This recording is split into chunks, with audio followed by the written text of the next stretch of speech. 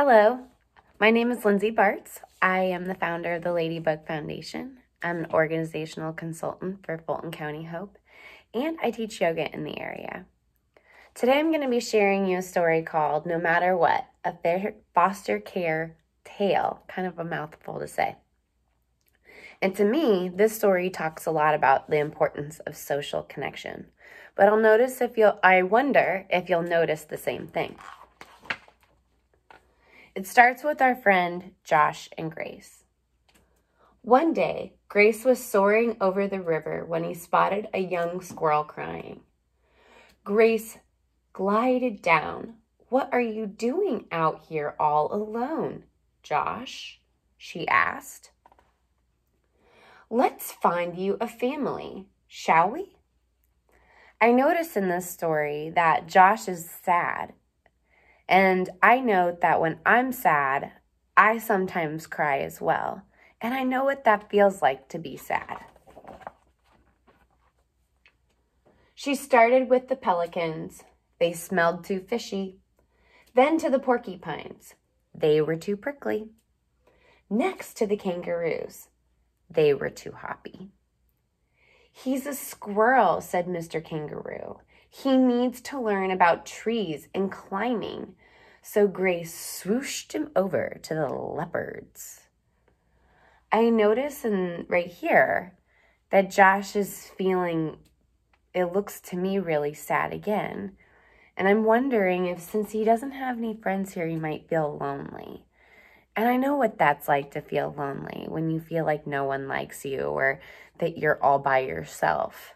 It's a bad feeling. At night, the leopards would go looking for food in the dark. Josh was afraid of the dark. "Ha ha, look, he's a scaredy cat," taunted one young leopard. "More like a scaredy squirrel," said another.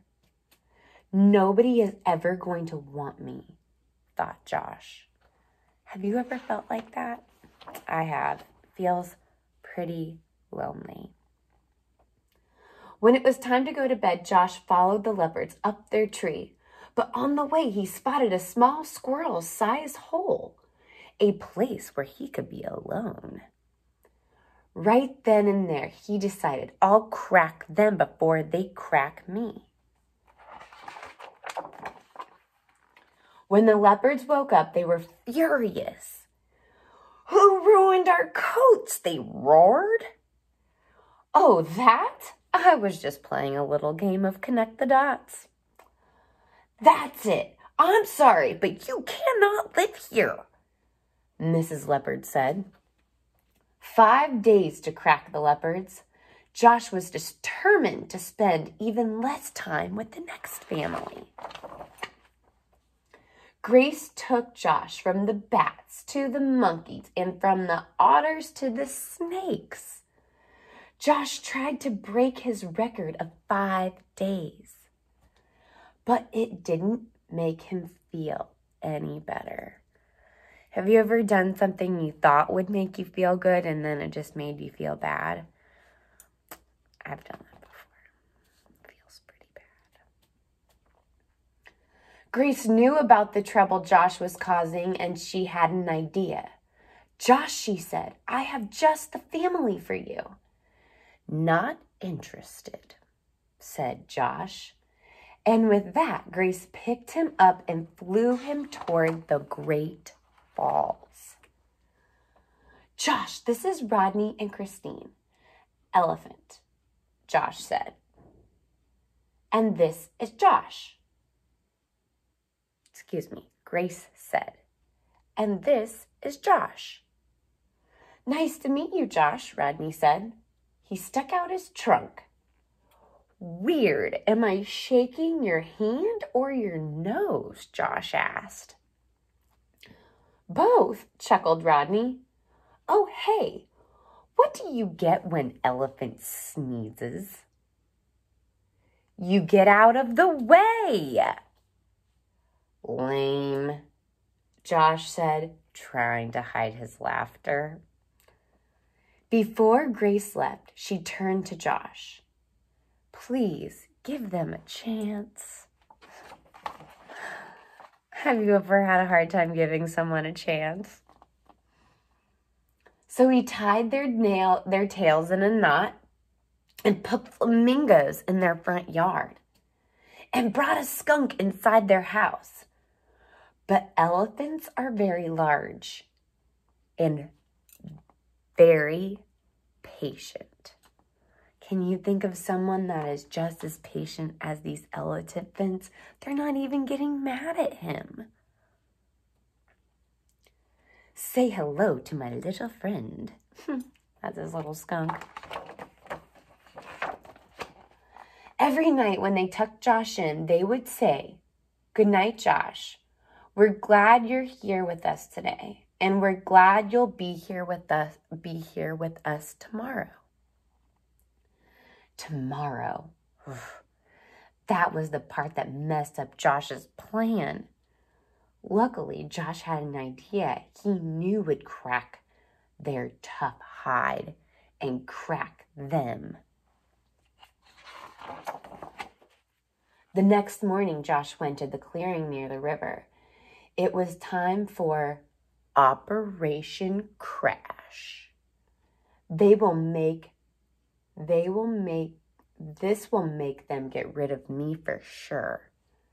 So I'm going to scare the rhino, and then the rhino is going to push over the tree, and then the tree is going to fall into the water, and then that's going to cause a huge wave all over the elephants. And then I'm free. Let's see if his plan works. But Rhino was way faster than Josh had ever thought. Into the water. Josh was not a good swimmer. Worst of all, the river was rushing towards the Great Falls. Remember that place from earlier? "It's Josh," cried Christine. "Everyone to the river," bellowed Rodney. "We have to get him before he goes over the falls." "Help! Help!" The river rushed and gushed around Rodney, but his massive legs were anchored firmly as the lifeline of animals held strong. Look at all of them. They're reaching towards him. They got him with his trunk. Rodney pulled Josh from the river and lifted him toward Christine. Josh didn't know what to say. "Do you know what squirrels and elephants have in common?" asked Rodney. "What?" asked Josh. "We both have excellent memories," Rodney said. "So here's something I want you to remember. No matter what you do, we love you, and we're not going anywhere." At that moment, Josh knew that someone would always be there no matter what. A real family. And on this page, I noticed that he's happy, but he's only happy when he's connected with the elephants and his family. So that, to me, is why I feel like the story is about social connection. But maybe you think it's about kindness or gratitude. All of them are really good for us. So I hope you enjoyed the story.